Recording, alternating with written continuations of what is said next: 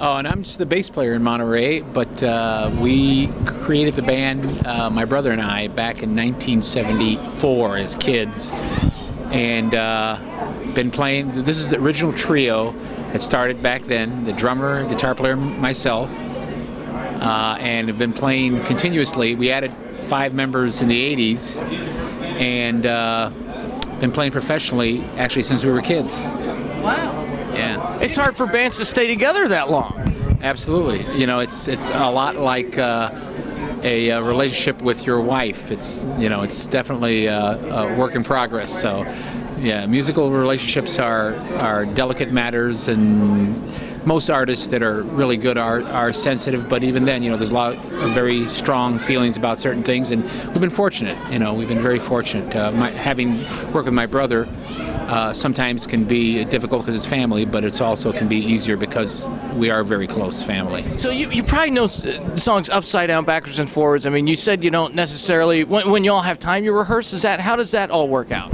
Well, since we've been playing since we were kids and have rehearsed, thousands of times literally over the years, in the last few years, we don't, most material we don't rehearse ahead of time. Sometimes we do. But generally, we just we arrange the music individually.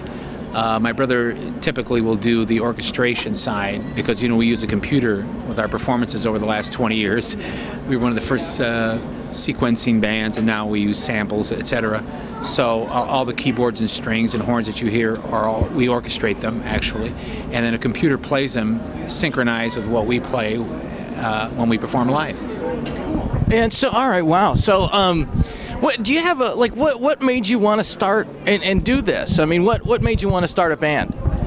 Yeah, it was just the love of music. It's like sports with kids. I mean, we like sports also. We were kind of a weird dichotomy family. My dad actually played professional baseball, but my grandfather was a professional musician, and so we had a love. I think that's why I play racquetball for sports, but. Music, when we were young, really dominated our lives and actually pushed sports aside. We did the typical sports things when we were kids, Little League and that kind of thing, high school sports a little bit, but by the time we were in high school, we really were playing so much music that that music became our predominant priority in life, I guess. And we actually went to school, studied music also at the conservatory in Chicago and IU, so on and so on. So we've studied music and taken it seriously, and played professionally for all those years, often doing as much as 48 weeks a year of performing. Often, many times, 5 nights a week.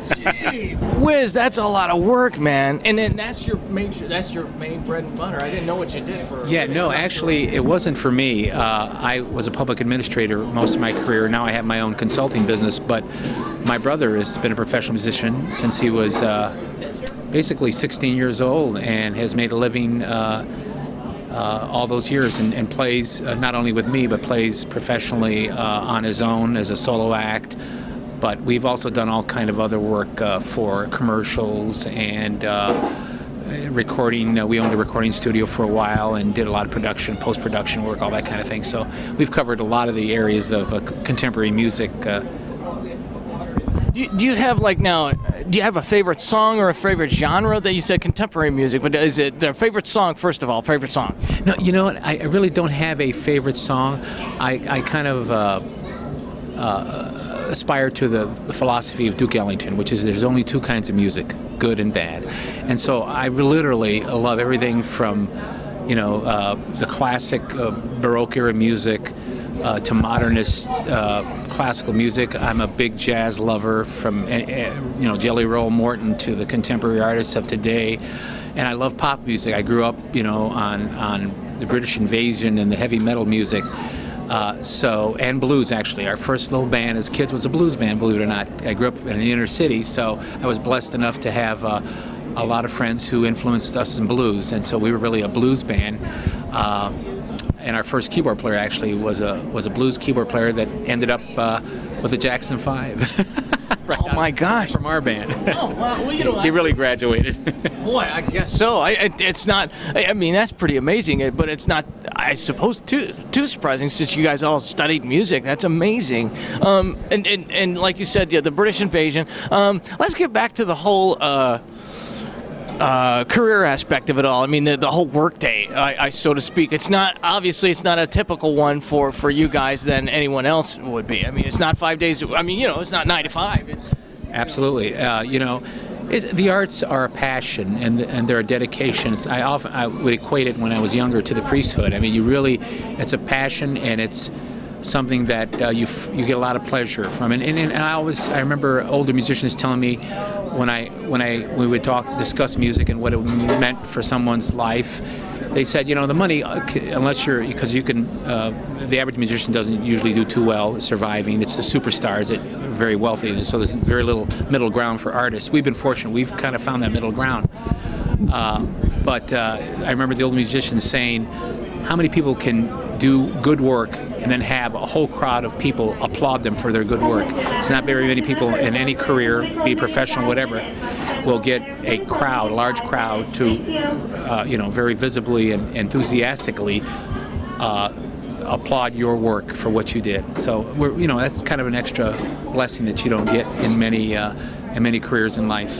And that's not the reason we did it, but it is an extra benefit, I think, for the psyche to be able to know very quickly whether you did good work or not. Well, no, that's definitely is an indicator, obviously. Let's break today down for you, because you've been doing this for, I don't know how long you've been playing music, you know, just for, you know, for all the racquetball players when they're all done with the tournament and everything. But I mean, that's got to be rewarding, right? And then, I mean, because you probably got here early, and just this interview, we had to just barely squeeze this one in because between our playing schedules, and then you have to go set up. So let's run that down today. Yeah, no, I was working. I worked last night actually till about 1 in the morning, and then I was up at 6:35 or so. I try to sneak every minute I can get in, and then I was here at quarter to 8, and then I had my first match a little after 8 o'clock started. So I'll go till at least 5 or 6 tonight. Rush home, change clothes, and a shower after I finish playing, and change clothes when I get home, and pack up the gear and leave to set up at 8 o'clock at the club. So we hit stage at 9. That's my day. Will be we finish at 1 a.m. and we pack up, and I'll probably be in bed about 3 in the morning. That's my day. Good Lord! So that adds up to how many? I mean, like what, 20 almost? Yeah, no, it's a lot of hours. There are a lot of hours. But you know, again, you know, when you love your work, you know, time flies by. And you don't feel like you're working that much. I mean, it is hard playing a racquetball tournament in several divisions. And I'm not a kid anymore, obviously. But that's one of the reasons I can do it. I think is because I play racquetball, and it keeps my body so fit. No, that's great. That's an excellent answer. I'm going to adjust this here real fast. All right. So, and then let's see. What other questions I want to ask you? Is there anything else you'd like to add, or? I don't think so. Except that you know, one of the other just a little sidebar on the benefits of racquetball that besides the health side is that I've met a lot of good people like yourself and many others that I've met over the years. It is a great game. It's a team sport also, but there's a lot of camaraderie, as you know, and so I really enjoy that about racquetball. You know, it's healthy, it's communal.